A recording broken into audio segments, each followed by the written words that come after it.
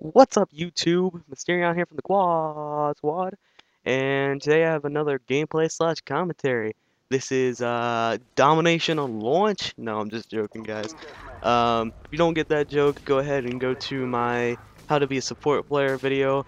Um, the whole joke behind it is that the way I say launch, like really weird. I don't know why I did it, but um, it's just been a running joke in the Quad Squad right now. Well, actually, it's been a running joke for quite a while. But anyways, moving on now. This is actually COD 4 gameplay. This has been on my hard drive for quite a while, and I decided to, finally put it up. You're gonna notice that there's a guy on the other team. His name is like Messy Man 14, or Quick Like Messy, something like that. He's actually one of the guys that we know that's a friend of ours, and he, for some reason, got on the other team. I don't know how, but when we were in our party, it for some reason split up like in Battlefield 3.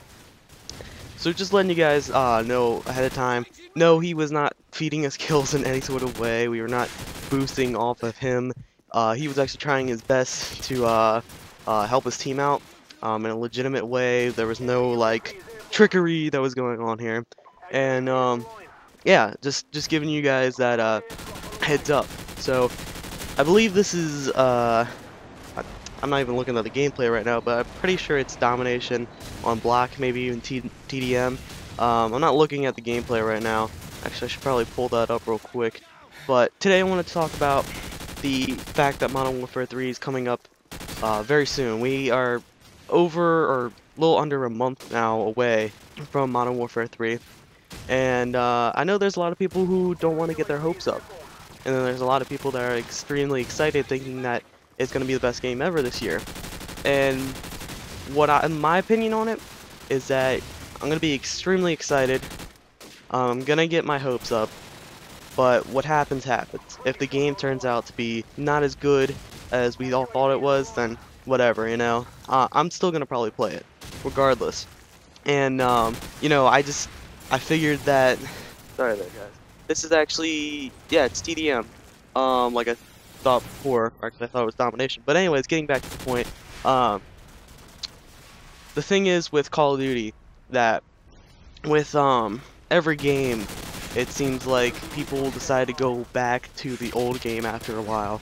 They play it so much that they get bored of it after 3 months in, and, they decide to go back and play, the game that came out before that. And the game that came out before that, they were talking so much shit before the end, or until up to the next game, you know what I'm saying? Like, for instance, this has been happening going on since COD 4. So, for instance, for example, when, I'm not going to mention World at War, because for some reason it's not a part of this chain of games, to be honest, but when Call of Duty Modern Warfare 2 came out, everybody loved it for like the first month, and then like the second month people started finding all those hacks and glitches and messed up things about the game, like the javelin glitch, the care package glitch, all that stuff, all that crazy nonsense. And so people started hating the game third month in, and then around the 4th to 5th month, I'm pretty sure a lot of people, including myself, were going back to Call of Duty Modern Warfare, the first one, COD 4. And I played the hell out of COD 4 after that, because for some reason at the time I just was so frustrated with the happenings on Modern Warfare 2, like the noob tubing, the ridiculous bullshit that was happening, that I was frustrated and I'm like, I'm never picking up this game again. Then came the time when I believe Black Ops was announced, and at the time, like again, I came back to Modern Warfare 2 and realized it wasn't such a bad game after all, after you get some of those assholes off the game. And if you get into a good game, it's really fun. But when Black Ops was just about to come out, or like, when they started announcing it, putting up the promo vids and stuff like that, everyone, including myself, was excited for it. We were like, oh yeah, we're definitely gonna get this game. Fuck Modern Warfare 2, all that kind of stuff.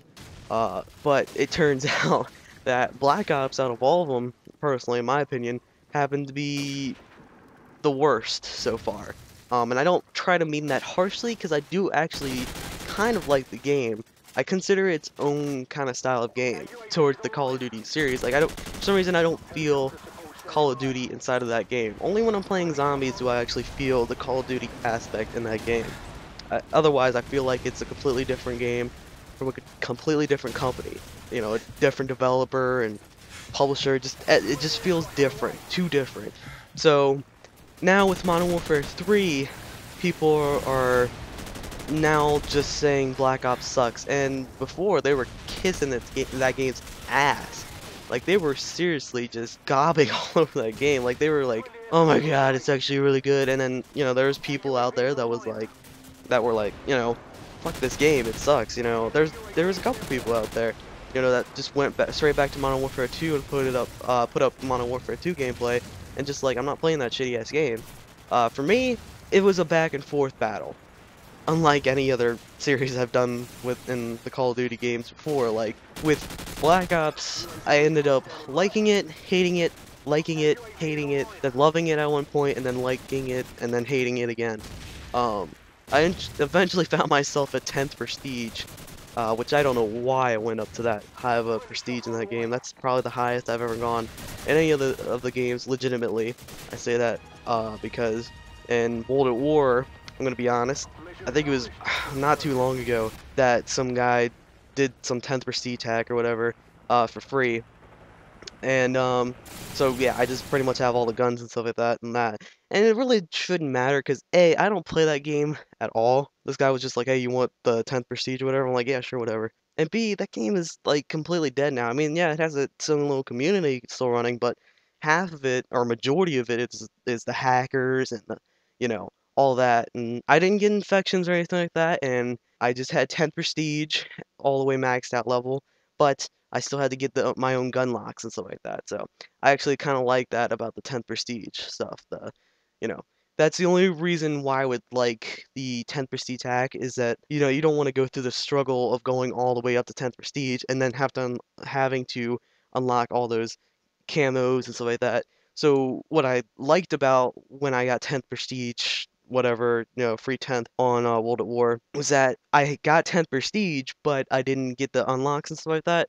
So I still had something to work towards. There's a lot of people in commentating that say they kind of regret getting 10th Prestige in Modern Warfare 2, although they had, options to use whatever guns they wanted and whatever camo they wanted to slap on it and attachment and whatnot, perks, anything, but they have nothing to work towards in that game. So I don't know. But anyways, I think I went off track here greatly. So God, excuse me, guys. So anyways, as I was saying, the whole Modern Warfare 3 hype, like I said, for me, it doesn't matter. It A lot of people say they don't want to get their hopes up. I know a couple people that are like, yeah, I'm gonna get the game, but I'm not expecting much. For me, I'm like, that's the whole point of coming into gaming in this period in time is that they try to build up so much hype. Regardless if the game is shitty, no matter how shitty it is, it's fun to be excited for the game. Because you know that when you pick it up at first, you're going to actually like it, and then after a while, you're going to hate it, but still, the whole fun of it is the hype.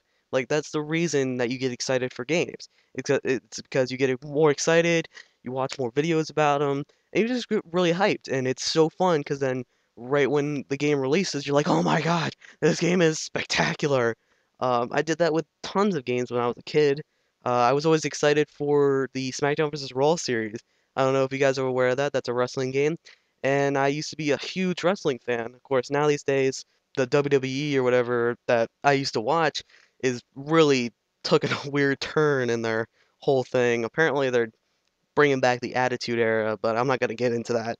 I don't know if you guys even care about that. But the point is that I used to be excited for that line of games. I play them from the beginning. When the first game ever came out, before it came out, I knew about it, and I was just so excited. I would read about it in the Game Informers, and before I had the internet, I just had the magazines, and I would just read about the games that I was really excited for. So yeah, guys, I don't know about you guys, but I'm pretty excited, especially since it's the Modern Warfare 3 series. I've always loved Modern Warfare more than any other part of the Call of Duty series. And so that's pretty much it. That's all I gotta say about this. Hopefully you guys enjoyed the video. If you did, leave a thumbs up, go ahead and like it, whatever. If you didn't, dislike it, and leave a comment saying whether or not you're hyped up for Modern Warfare 3 or you don't want to be hyped up for it. Whatever you want to talk about it, go ahead and leave a comment. Let me know how you feel about it. Otherwise, my name is Mysterion, and thanks for watching this video, guys.